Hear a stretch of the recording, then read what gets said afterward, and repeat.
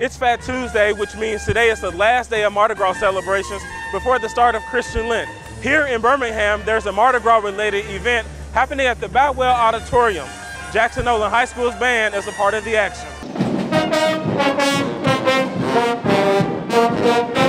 It's very fun because we get to bring in the city council.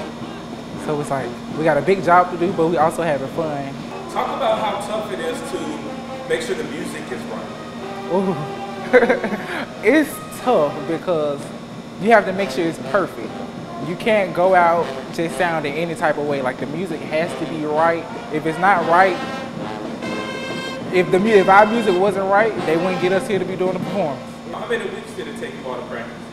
Probably about 2. And some of the band students are already looking forward to next year's Mardi Gras celebrations. I'm Fred Davenport with BCS Media.